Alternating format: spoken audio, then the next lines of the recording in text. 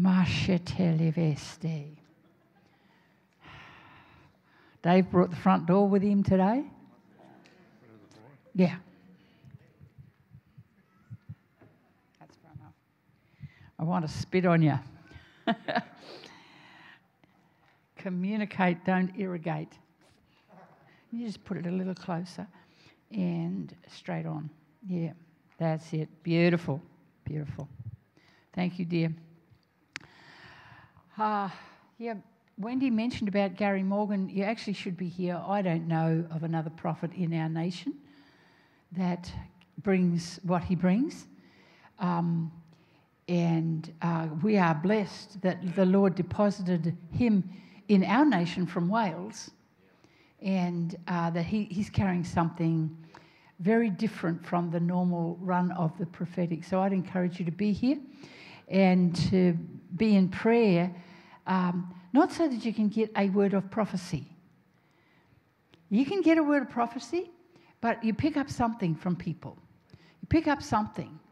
You absorb something of them into your life. If you give them attention and the honour that's due to them, you actually pick up something from them. So I'd really encourage you to do that.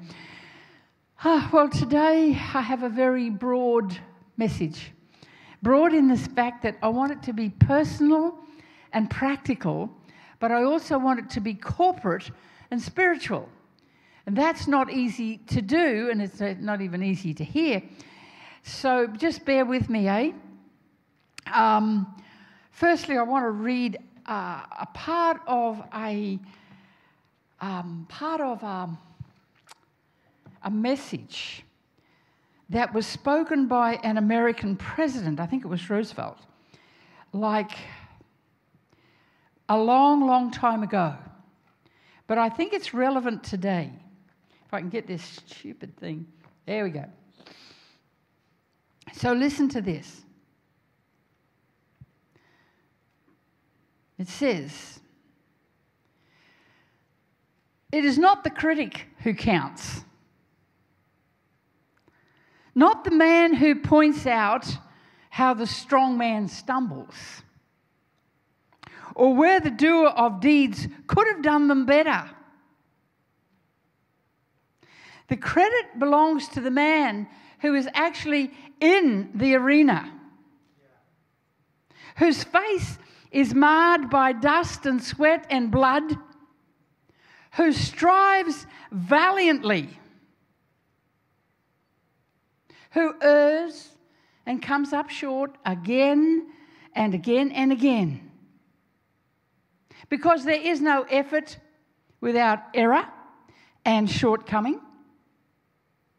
But he does actually strive to do the deeds. He knows great enthusiasm and great devotion, who spends himself in a worthy cause, who at best knows in the end the triumph of high achievement, and who at worst, if he fails, at least fails daring greatly, so that his place shall never be with those cold souls, those cold, timid souls who neither know victory or defeat." That was Theodore Roosevelt many years ago, and it's marked down as one of his greatest speeches. It's the one in the arena. It's the one who dares to do. It's the one who has the guts to go after. And all the armchair warriors can sit and spit. But they don't count. It's the guy who had a go. The man in the arena that we all make fun of. Whatever that arena may be it politics or missions or business or making a movie or buying a house or writing a book or building a cathedral, it's the one who's in the arena doing the stuff. The one who actually made the decision. to get in the arena. He had to enter in. He had to make a choice, a decision, and there came a point of no return. As he considered the pros and cons, there came a tipping factor that empowered him to not just totter at the threshold,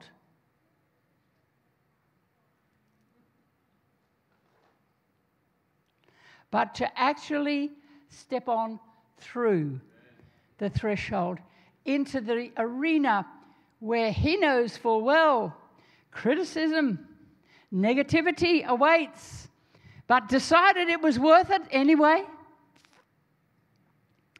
He found himself in the arena for better or for worse. Ever been there? That arena in life opens up to you because the one who is now being watched is you in the arena.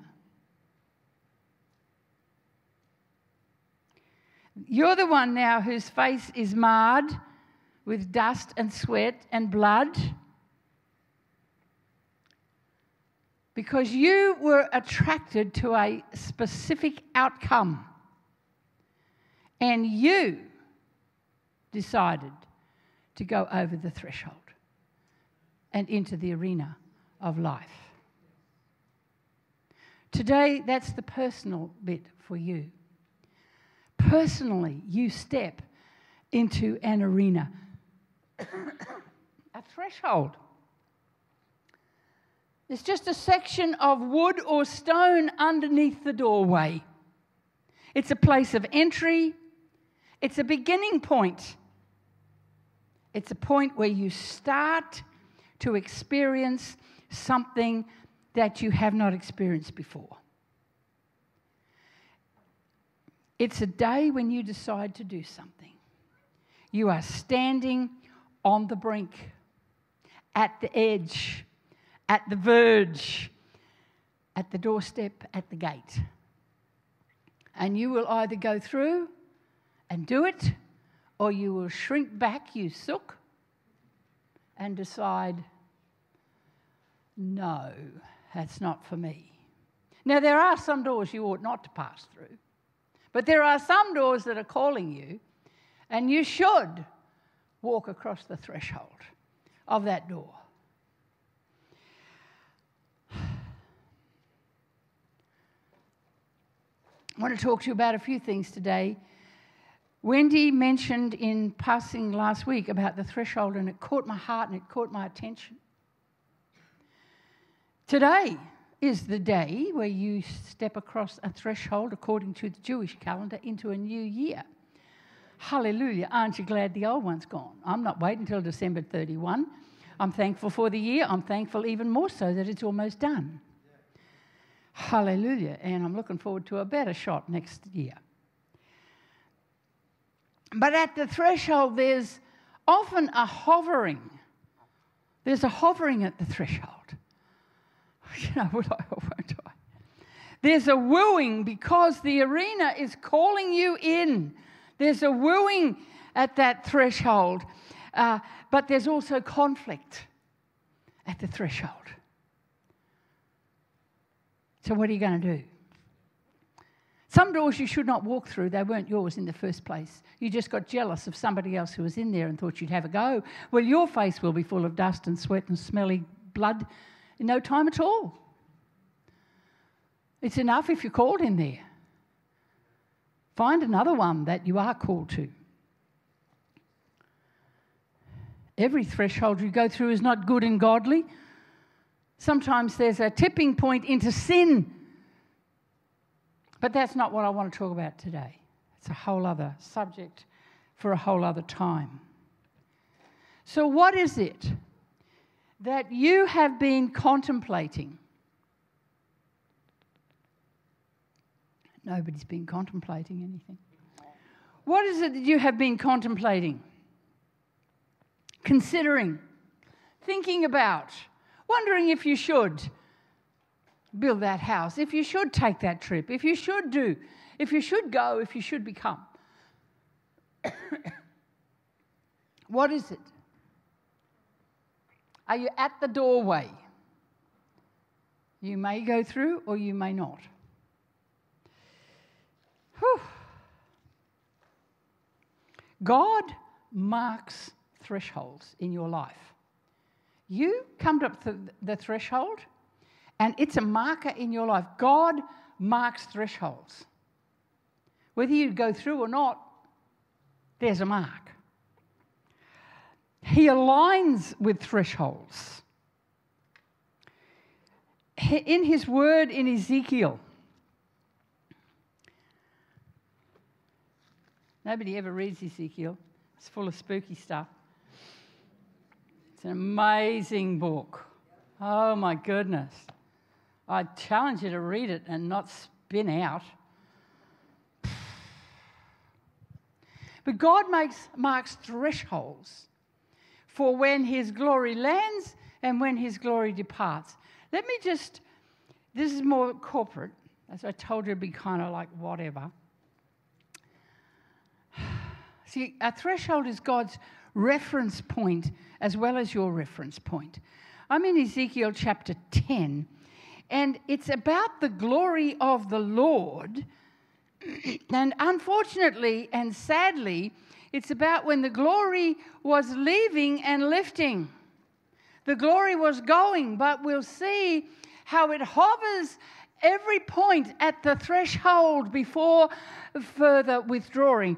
It's withdrawing because the people have given themselves to idolatry and to the worship of other gods and are full of sin, and so the glory was departing. But each time it's marked, the exit is marked by a threshold. And I'm in verses 4 and 5, as all the prophets already have opened at that. It says, "And then the glory of the Lord rose from above the cherubim." The cherubim were over the mercy seat, you'll remember. And so there's the cherubim over the mercy seat at the very center, the very pivotal point, the depths of God's love and grace. There, the glory of the Lord is.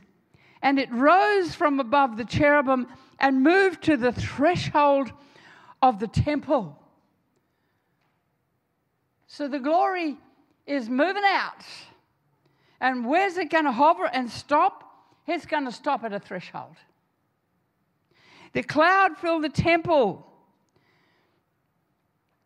and the court was full of the radiance of the glory of God. One would think they would repent, lest it go further. And the sound of the wings of the cherubim could be heard as far away as the outer court, like the voice of God Almighty when he speaks. So there's this going from the very center where God has lived and dwelt, and the mercy seat and the cherubim, and now he can't stay. So he moves and he stops at the threshold. Maybe I won't have to go any further. Maybe the people will see the glory moving, and maybe the people will repent, and I won't have to go any further than the door of the temple. But we read on quickly, and I'm now in verse 18. "And the glory of the Lord departed from over the threshold of the temple and stopped above the cherubim. And while I watched, the cherubim spread their wings and rose from the ground, and as they went, the wheels went with them, and they stopped at the entrance to the east gate of the Lord's house, and the glory of the Lord, God of Israel, was above them." So now it's gone from the door of the temple to the gate, to the east gate. It's going further afield. But again, it stops and it hovers at a threshold. A threshold is a hovering place, whether it's for you personally or whether it's for us as a church corporately. There's a threshold. There's a hovering place where decisions are made. Yes, or not so fast. It's a hovering place. And so now the glory has gone out as far as the gate. I don't know about you, but I read this yesterday and I went, oh my God, this is tragic. This is tragedy. This is the worst thing. This is Ichabod. The Lord has departed. This is no. Do not pass us by. You know? And then further on in that same chapter, we read in verse 22, then the cherubim with the wheels beside them, the wheels, a whole other thing, don't go there, spread their wings, and the glory of God, the God of Israel was above them, and the glory of the Lord went up from within, went up from the gate into the city and stopped over the city, went further afield. And then it went to the mountain east of the gate. And the Spirit brought me back to the exiles in Babylon. So this was a vision that Ezekiel had. Amazing to me how the Lord understands us personally, and we come to a place where we hover before we decide to go in. And it's a place of considering, it's a place of fear, it's a place of will we or won't we? Well, the Lord marks these places, all those threshold places. Thank God for chapter 47 of this same book. Thank God that doesn't end there, because Ezekiel sees a day when it will return to the threshold. And Ezekiel 47:1 says, the man brought me back to the entrance of the temple, and I saw water coming out from under the threshold of the temple. Woo-hoo!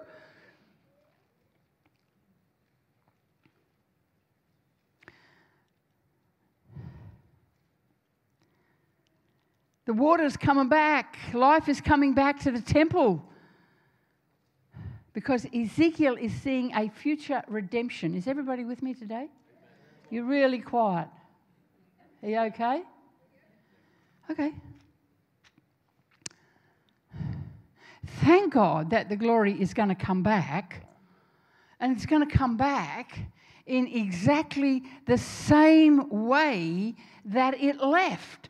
Through the same process, starting at the Mount of Olives and coming back down the hill, through the city, to the east gate, to the temple door, going through the threshold of the temple door, and the Lord himself, who had come that journey on a donkey 1,000 years later, is now there where the cherubim had been.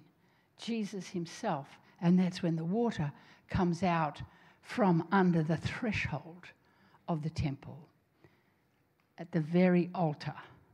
Are you with me? Okay, Roy, you should lighten this up. No.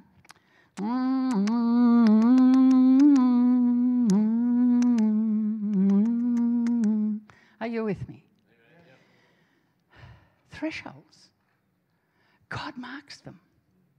He's got them marked in your life. And he marked those thresholds so that when the glory came back with Jesus on a donkey from the Mount of Olives, trotting down the Mount of Olives. I've been to the Mount of Olives. I sat near one of those olive trees with Dave. I just went, wow, I see the city. I see where Ezekiel's glory that he beheld was above the city.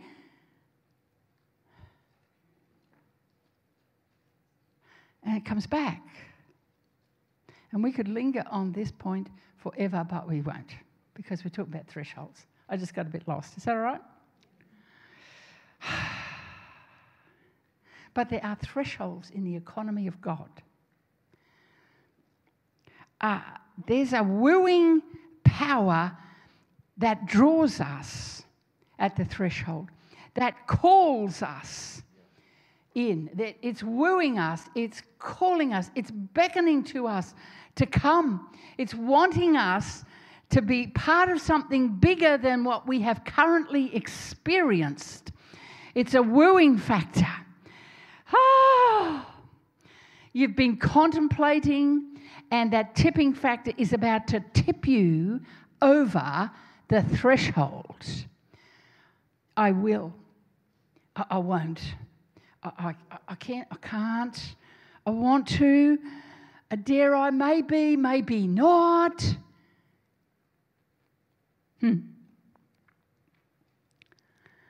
The tipping factor of what you are wanting to gain or what you are needing to resist is a balancing act.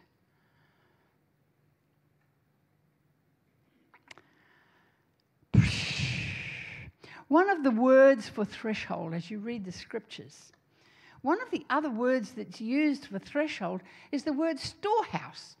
I thought, that's crazy. They're two entirely different things. Why is one of the words the storehouse? It seems strange. But the storehouse is like an invitation into the goodies that are reserved for you after you go through the threshold. And so that's why it's sometimes known as the storehouse. It's what you're going to enter into. It's what's available to you after you've entered in through the threshold. You've gone through the door. And so the word storehouse is used often interchangeably with the word threshold.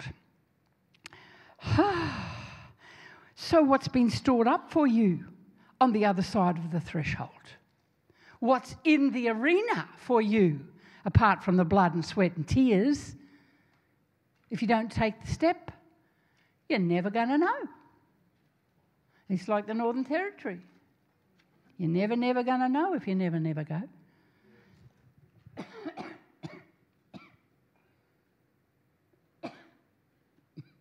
Excuse me. I do that for effect. Jesus.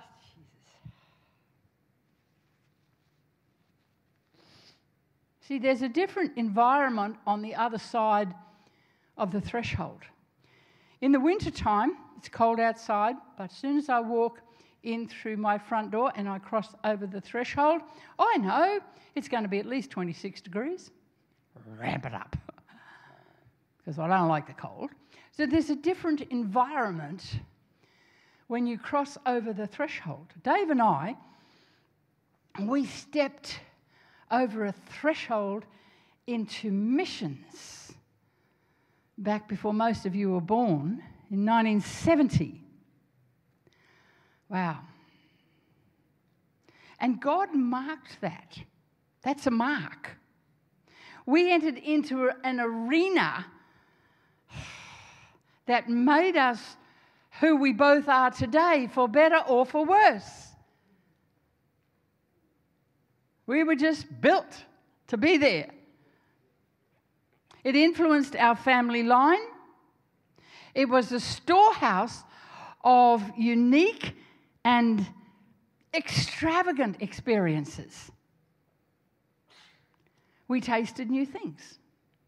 Food, new culture, new language, climate, abundance of lack, and abundance of stuff that was in the storehouse that we would not have tasted had we not stepped over the threshing floor and been invited into a new storehouse, a new arena. But also,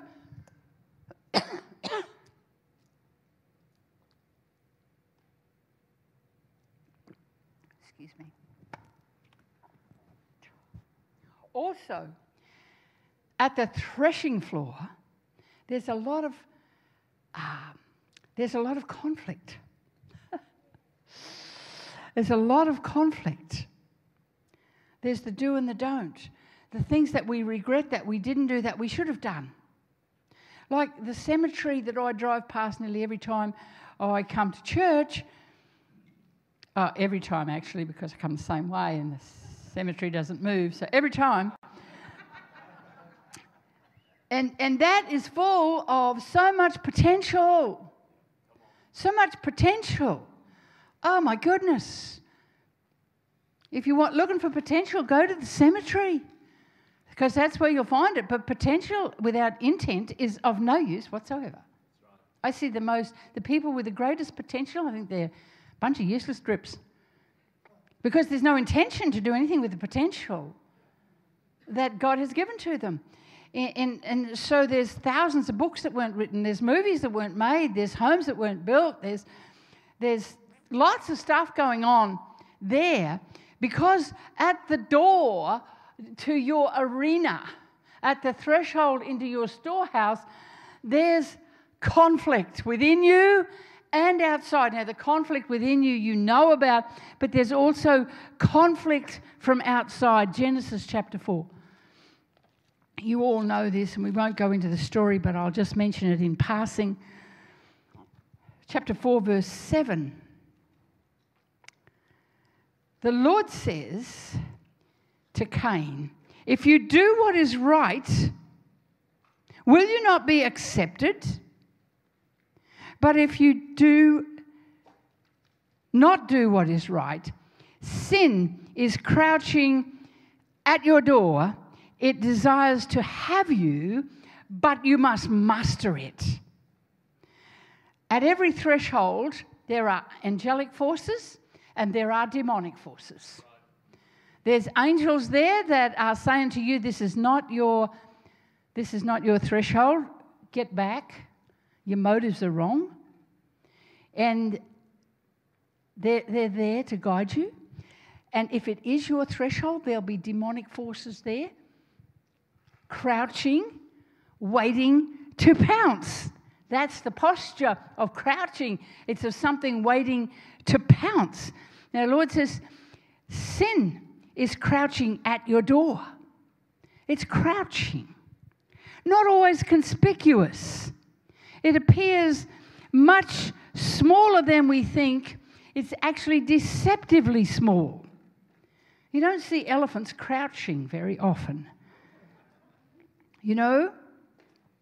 But it's there and it's crouching and it's waiting. It's deceptively small, but it's there to pounce because it knows of the goodies in the storehouse once you go through the threshold into the promises and purposes and the destiny of God, knowing full well that you are now in the arena and you are now the conspicuous one who everyone's going to go, well, they didn't do very good.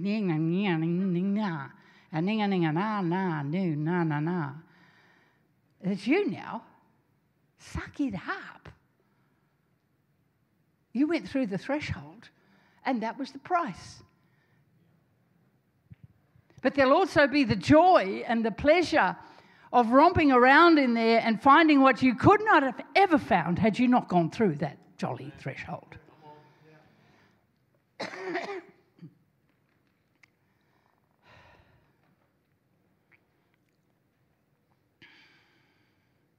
If you do what is right, you'll do well. Stuff is crouching at the door. Stuff like anger and depression is crouching at the door, but you must master it. Fear is at the door of your threshold.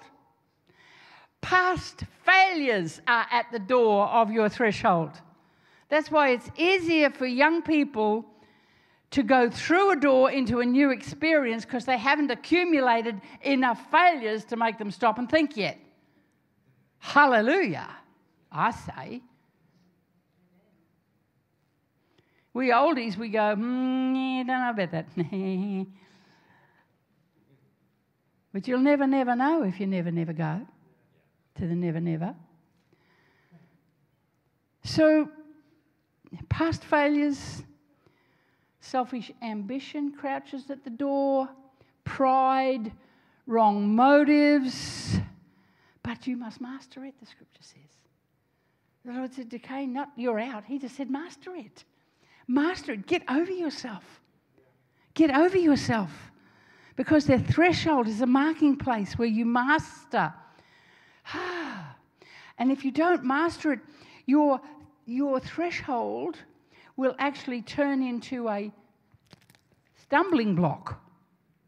And you'll stumble around in your arena. See, how you begin the journey is often how you continue the journey. As you cross over, as you encounter the Lord, it's the way you express Him. How did you encounter the Lord? That will be your chief means of expressing the Lord. And it all happened at the threshold of you wanting to experience something of the Lord. You wanted to encounter Him. So you went through the threshold and said, yes, I will be baptized in the Holy Spirit. Thank you, Lord. Come and get me. Shundi Barramundi.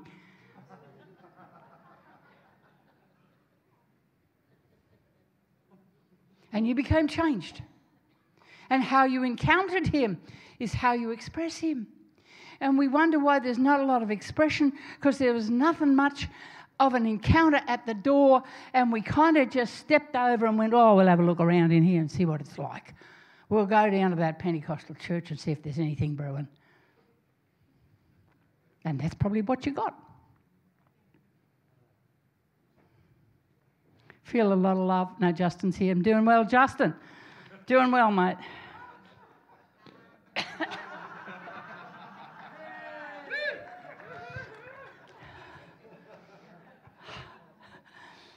Hallelujah. Thank you for sending your wife, Justin. You can do that anytime.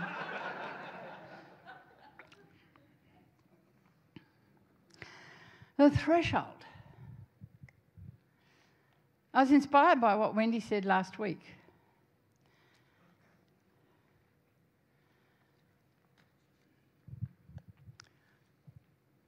Are you at a threshold? Are you at a threshold? It might be something big. It might be something very small. It might be like something big, like I'm going to live overseas for the rest of my life as a missionary. That's fairly big. It might be small. I'm going to write a book. Sometimes that can be big too, but mostly it's small. I'm going to buy that house. But I'm intimidated. I'm afraid. That stuff that's crouching at the door, you must master it. Had Jesus come back in wondering how He would be received when He brought the glory back that had gone from the temple, and He retraced the footsteps of that departed glory on a donkey, woo, and came right back into where the cherubim had been, without intimidation, regardless of the fact that He knew the crucifixion was close by. That was the arena He stepped into when He crossed over those thresholds. He walked into an arena of crucifixion, and He knew it. So, what's going on with you personally today?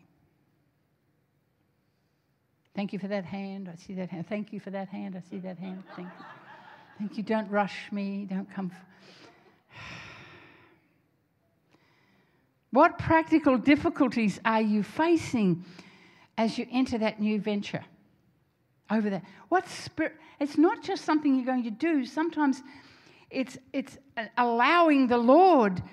That's a threshold. Just allowing the Lord to do stuff in your life that nobody might ever know about. Nobody might ever know about it. But you crossed a threshold that nobody saw and nobody knew, but God marked it. God marked it. So what are the practical and spiritual threshold that's facing you right now that you need to walk in? What's the new venture? What's the new hope? What's the new expectation? What past failures do you need to overcome? That sin is crouching at the door. What past failures do you need to overcome what past failures do you need to overcome? I've got a string of them. I have such a big bag of past failures. It's just like, poof, okay. That's because I went through a few thresholds. Some I should have, some I shouldn't have. Hence, we have Ishmaels in our life. What do you need to fix before you step across the threshold into the new arena? What do you need to fix? What do you need to put right? What would help you across the threshold that you're holding out on? Let me just give you a few little things about how to approach the threshold and go through.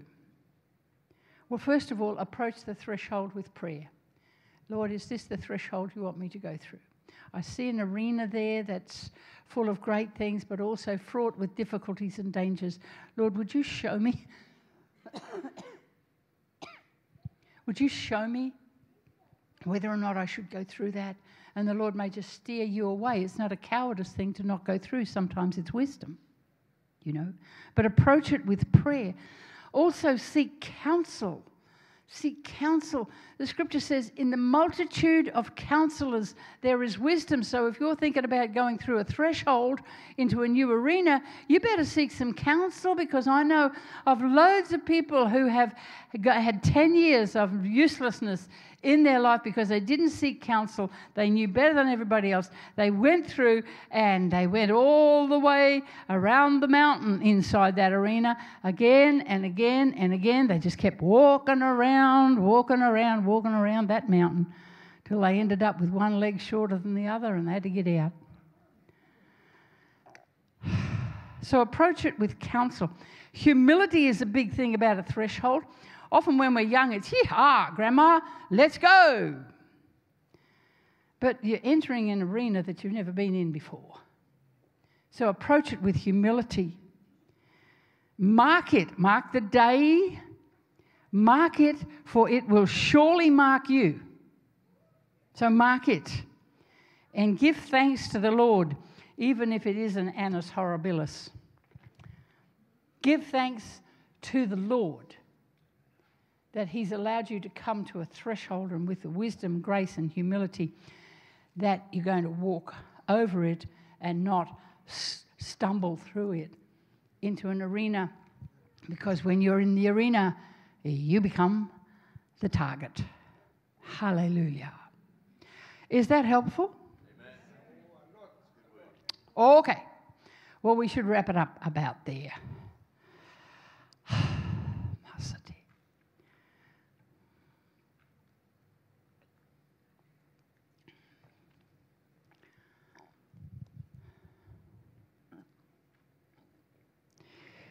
I think we should just sit for a minute. You get an early mark today.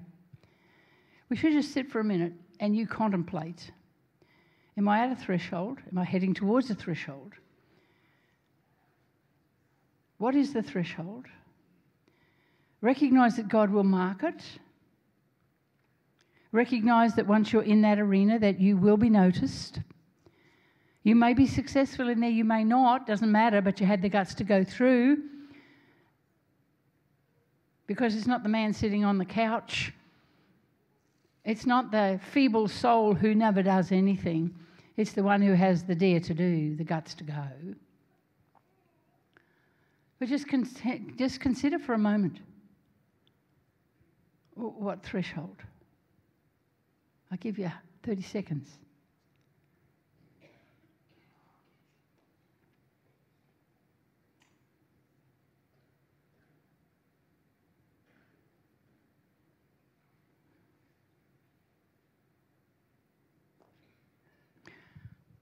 Okay, 30 seconds is a long time. We'll call it quits there.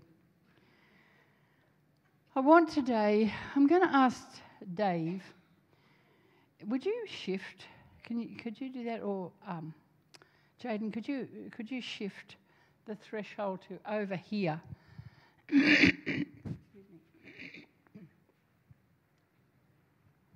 Just over here. Yeah, that's good. Yeah. I want today that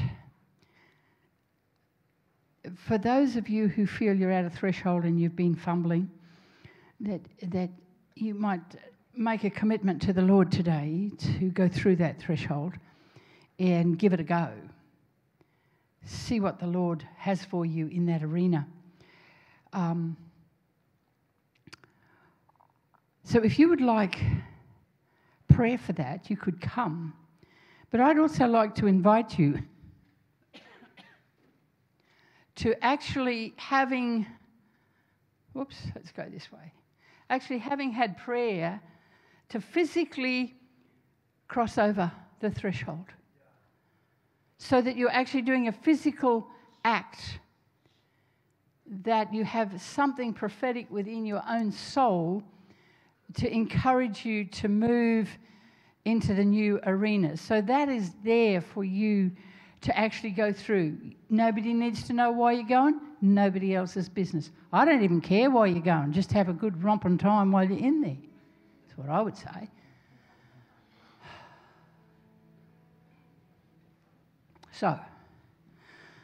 So while I pray, you can come. Father, or not. Father, I pray today that you mark thresholds for us and you mark us at the threshold.